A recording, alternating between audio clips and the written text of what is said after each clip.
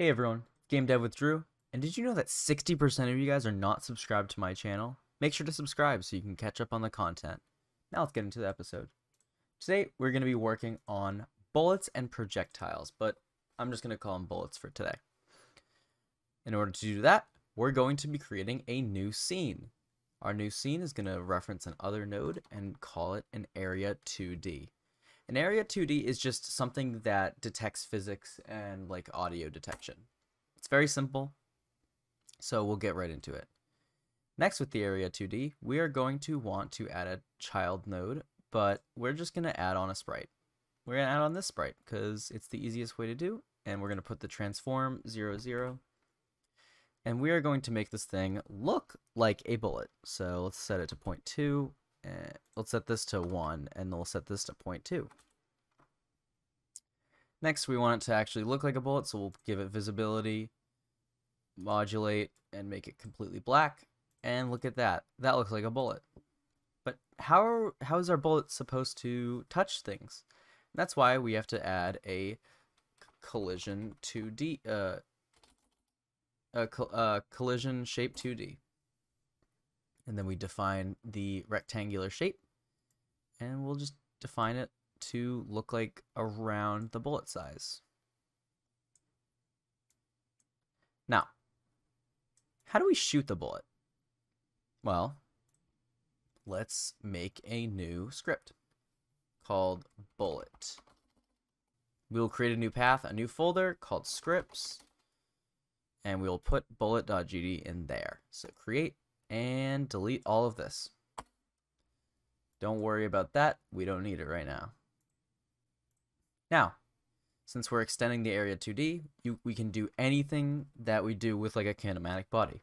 So first, we're going to have to give it a speed. So let's var speed equals, let's give it 1,000. But if you want this speed to be different for every single bullet, because this is just one bullet, we can use this bullet for anything. If you want to change the variable without going back into the code, we can type export var speed. So when we save the scene as bullet scene, we can go back into our area 2D and change the speed. Perfect. Now that we're back in there, we can save it and go back into the script. Now let's give it a function. Func underscore physics underscore process, which is what we did for the kinematic body. So every single frame, there is a physics process going. And literally all we're doing is changing the position dot x to plus or equal the speed times delta. Doesn't this look very familiar? It should, because it's just the movement. So if we throw in our bullet into our main scene, we will see the bullet fly past us. See? And now we can't catch up to it. But how do we make our character shoot the bullet? Well, that's a very good question, and I'll answer that right now. First, let's make a shoot button. Project settings, input map, action, shoot, and then I will do, let's just do the R key, because you know what? R for reload, R for shoot today. So we're going to go into our player and call something called a preload. What we will be doing is we will calling a preload for our bullet. So we're going to name it var underscore var space, and I'm going to do underscore bullet because that's how I let myself know that it's a preload. So bullet equals preload,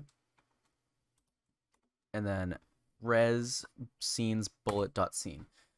So with the preload, it just makes it so that we can call within the functions of bullet. I'll explain this as we create the shoot button.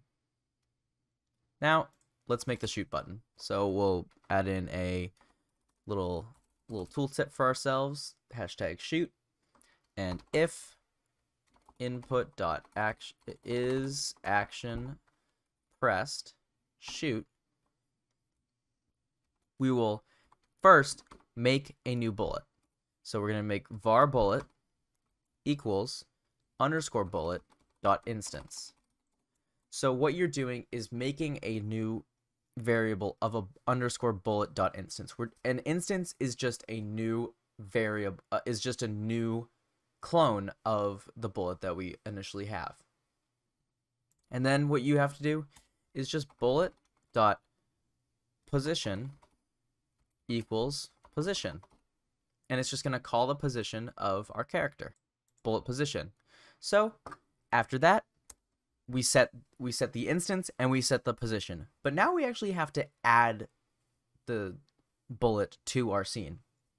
So we're going to press get underscore tree, which just gets our nodes, our main scene, dot current scene. So we're calling our current scene within the tree. And then we're going to do add underscore child. And we're just going to type in bullet. And once we do that, we can go into our game and start shooting out a beam of black. But when we look left, it seems that we can't shoot left. That's because we always have a positive velocity. And in order to do a negative velocity, we just have to go into the way that our character is facing. So remember, we are flipping our sprite whenever we turn left, and we're flipping it again whenever we turn right. So if you think about it, you can just do if $oryx.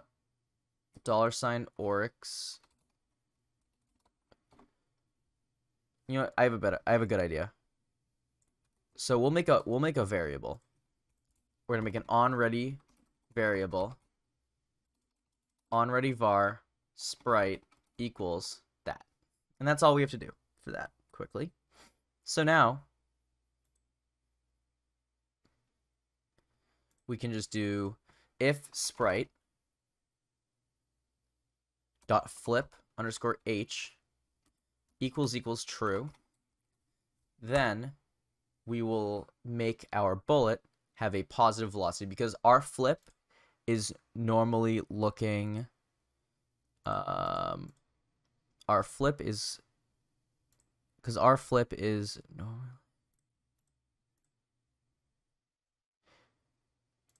flip for our sprite is typically on for right and off for left. So if it's on for right, then we make it so if it's on for right, then we're going to shoot it positive. So we're going to do bullet dot speed times equals 1. So that's just going to travel left. Now let's just copy this. Oop. Let's just copy this. Control V this. And false. And then -1. And now we should be able to shoot according to our direction, which is true. But do we really want the beam to be shooting out of the front of our character? Nah. So we're going to add positions. So when we go into our player, we're going to right click, add a new node, make position, make it a position 2D. And we are going to put the position 2D right here. We're going to put it, first let's make this guy flipped, and let's add the position 2D right at his fingertip. So let's get that transform. So it's going to be 12.333 and 1y, which is fine. We can just then do, since we have this, we can just go into our script and call where we're going to shoot our position. So first we need to make the computer, first we have to make our sprite reference the position. So we're going to do onReady var position bullet equals $, position 2D. Now we're going to do bullet.position and position bullet dot position. And now we can just do this. Nope, not that. Now we can just do position bullet dot position equals vector 2. Remember, there are two parts to it, so 12.3 and 1. Now let's put it. It's probably going to be at negative 12.3, but just to check.